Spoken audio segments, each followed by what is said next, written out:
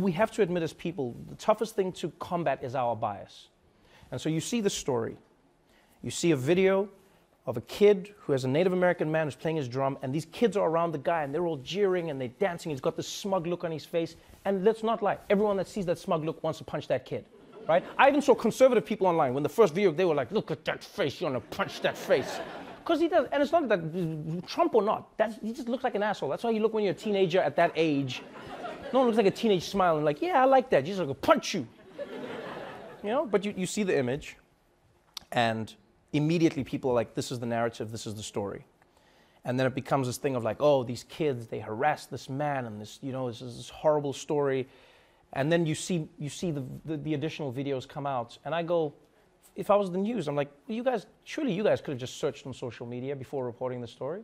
Just a simple search, just search, you would have found it all. You know, you would have seen this crazy fringe group, the Black Israelites or whatever, shouting those things at the kids.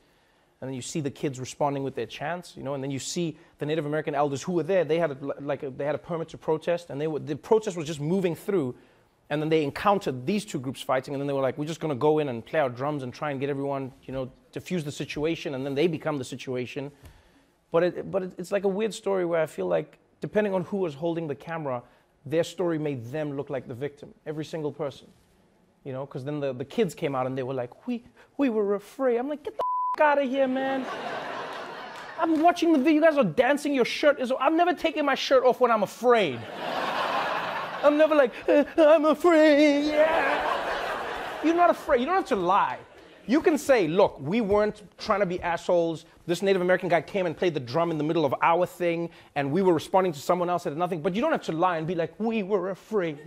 He's like, I was trying to diffuse the situation. You weren't trying to diffuse shit, man. You know, you were having a good time. You were enjoying this moment that you and your friends were having together, all right? And you can't make it like, you just like, I was just there in a Catholic school. You were, like, the MAGA hats is also a thing that you have to acknowledge as people. Like, we can't make it seem like sometimes people, you know, the people want to claim complete innocence, when it's like, you know, there's certain things that evoke a certain emotion, all right? There's many Republicans who are like, I'm not going to wear MAGA hats. A MAGA hat is a very explicit, you know, political symbol. You know how it makes people feel. You know, it's like, yeah, look at that, I got my MAGA hat. What are you going to do about it? Got that, you know? And then after you cry, you're like, I don't get why the people, why do they think that I hold certain views? It's like, what do you mean? Because of that, you know what the hat symbolizes. Those kids, they were being assholes, they're being kids. You know, they like Trump. That's another discussion that we can get into on another day. I don't think we can dissect the person's racism / white supremacy. I think it's too convoluted and complicated to get into in one sitting in a few hundred characters on Twitter. You know, but I think everyone played the victim card a little too hard. You know, and I think it was shitty that the kid got death threats. I think it was shitty that his family got death threats. I don't think that's, you know, the solution to anything. If anything, I know it's a crazy statement to make, but I feel like that's what the National Mall is supposed to be about.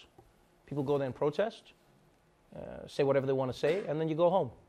I think that was a great display of all First Amendment, no Second Amendment. It's a good time.